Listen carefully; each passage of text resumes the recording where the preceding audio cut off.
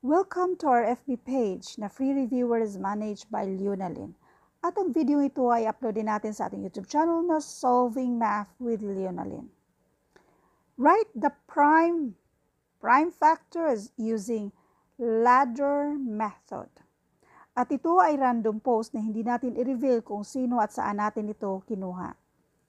Now sa given, bali sa mismong post na yon, given na yung kung paano gawin itong ladder method in finding the prime factors. Yung 68, i-divide natin sa pinaka-smallest na prime number which is 2. And by the way, ano nga ba yung mga prime numbers? Yung mga prime numbers, ang nag-iisang even lang dyan ay 2. Tapos next, 3, 5, 7, and so on. Ano itong mga numbers na to? Ito yung mga numbers kung saan yung mga factors nila ay only 1 and itself. Pali itong si 2. Ang mga factors dito ay 2 lang at 1. Kung i-multiply mo yan siya. Ano ibig sabihin ng factors? Pali mga numbers na i-multiply mo sila, yun yung mga factors. So, itong 7 lang at 1 yung mga factors dyan. So, balikan na natin itong 68. 68 divided by 2, this is 34. So, si 34, gawa muna tayo ng ladder. Si 34 divided by 2, this is 17. And then 17 divided by 17, that is 1.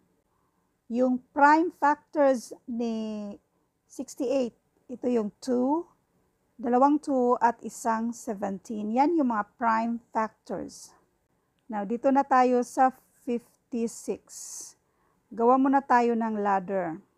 Again, unahin natin yung pinaka-least na prime number which is 2. So, 56 divided by 2 and this is 28.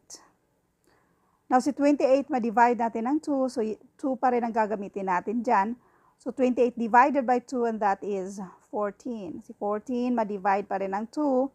So, 14 divided by 2 and this is 7. Now, sa 7 lang ang ma-divide natin dyan. So, 7 divided by 7 equals 1. Ito yung mga prime factors ni 56. Tatlong 2 at 7. Bali, 2 times 2 times 2 times 7 equals 56. Next, dito na tayo sa 76 pala. So, gawa na natin na naman siya ng ladder. Unahin ulit natin yung pinaka-least sa prime numbers which is 2. 76 divided by 2, this is 38. 38 divided by 2, this is 19. Si 19 ay ma-divide lang sa 19 which is equal to 1. So, ang prime factors ni 76 ay ito sila which is 2 times 2 times 19 equals 76. Next, dito na tayo sa 88. Si 88, again, i-divide ulit natin sa pinaka-least na prime number which is 2. 88 divided by 2, this is 44. 44 divided by 2, 22. 22 divided by 2 equals 11. Si 11 ay ma-divide lang sa 11. So, 11 divided by 11 and that is 1.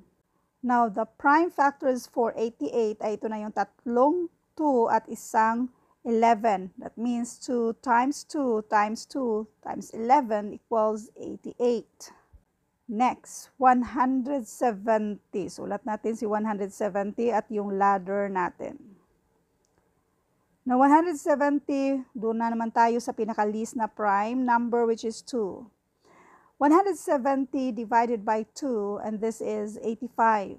Si 85, yung pinaka-least na pwede natin ma-divide dyan ay 5. 85 divided by 5 and that is 17. So, sa 17, ma-divide lang ng 17 which is equal to 1. Now, the prime factors of 170 are 2, 5 at itong 17. So, 2 times 5 times 17 equals 170. Thank you for watching and all. I hope mayroon kayong natutunan sa video ito. Thank you and God bless.